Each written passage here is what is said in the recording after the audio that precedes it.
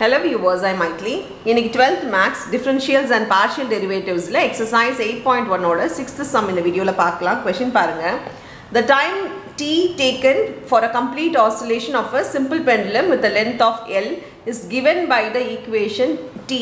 t னா இங்க time னு சொல்லிருக்காங்க. Time equal to 2 pi root L by G.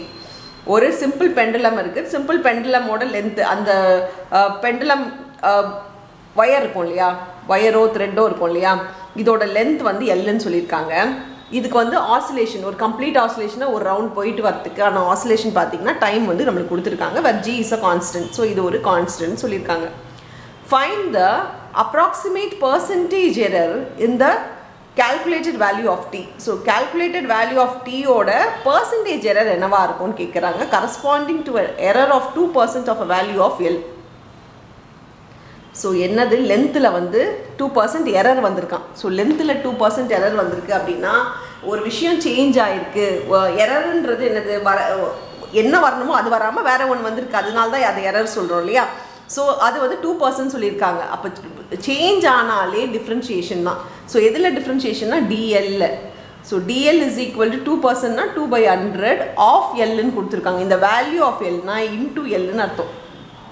ஆஃப்னாலே into ஞாபகம் வச்சுக்கோங்க. ஸோ நம்மளுக்கு டிஎல் வேல்யூ இதோட இதில் தான் வந்து பர்சன்டேஜ் எரர் கேட்டிருக்காங்க. calculated value of t. So calculated value of t அப்படின்னா என்ன அப்படின்னா dt by t என்ன அப்படின்றது கேட்குறாங்க.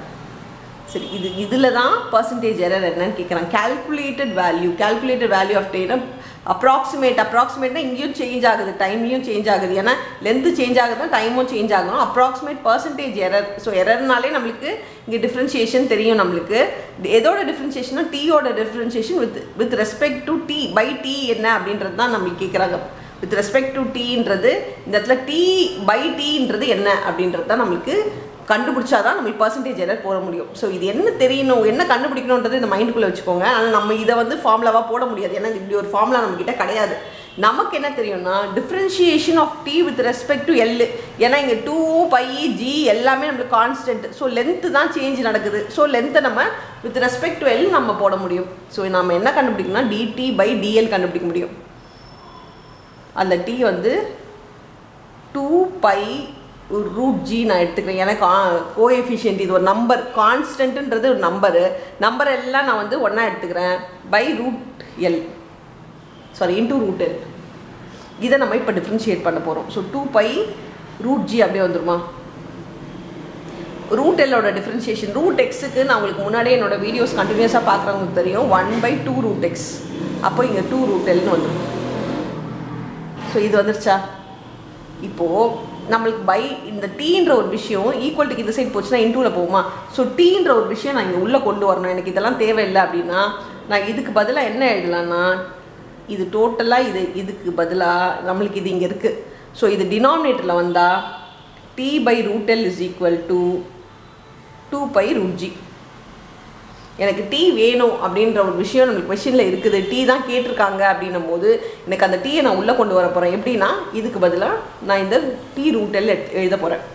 ஸோ இப்போ பாருங்கள், DD by TL is equal to D root L into 1/2 root L. இது மல்டிப்ளை பண்ணால் டி பை 2L ஆகிடும். Root L into root L வந்து எல் ஆகிடும். இந்த டிஎல்ல நான் இந்த சைடு எடுத்துகிட்டு போயிடுறேன். Equal to DD. உங்களுக்கு முன்னாடியே சொன்ன மாதிரி எனக்கு டி வேணும், ஆனால் டீயை நான் டிவைடில் கொண்டு வந்துட போகிறேன். So DD by D is equal to 2L வருமா. டிஎல்லோட வேல்யூ நம்ம ஏற்கனவே கண்டுபிடிச்சிருக்கோம், அதை இங்கே சப்ஸ்டியூட் பண்ணிக்கலாம். ஸோ 1/2L இருக்குது இன்டூ டிஎல் இருக்குது. ஏன்னா உங்களுக்கு புரியணுன்றதுக்காக நான் ஒரு ஸ்டெப் எக்ஸ்ட்ராவாக எழுதியிருக்கேன். இந்த டீயை கொண்டு வரது மட்டும்தான் இங்கே பண்ணியிருக்கேன். இப்போ நான் டிஎல்லோட வேல்யூ 2/100 இன்டூ எல்லையே அதை நான் இங்கே சப்ஸ்டியூட் பண்ணுறேன். So DD by TL L is D equal to இது வந்து 2/100 L by 2L. So 2 cancel, L cancel. இப்போ இது 1/100ன்னு வந்திருக்கு. DD by D equal to 1/100. நமக்கு பர்சன்டேஜ் கேட்குறாங்க இல்லையா, அப்ராக்சிமேட் பர்சன்டேஜ்னால் இன்டூ 100. ஸோ பர்சன்டேஜ் கண்டுபிடிக்கிறதா இருந்தால் இன்டூ 100 பண்ணணும். இன்டூ 100 பண்ணால் இது ரெண்டும் கேன்சல் ஆகி equal to 1. So therefore into 100 பண்ணாலே percentage வந்துச்சுன்னு அர்த்தம். Therefore approximate percentage error equal to 1% அப்படின்னு வரும். இதுதான் ஃபைனல் ஆன்சர் இந்த சம்முக்கு. அவ்வளோதான் இந்த சம். Thank you.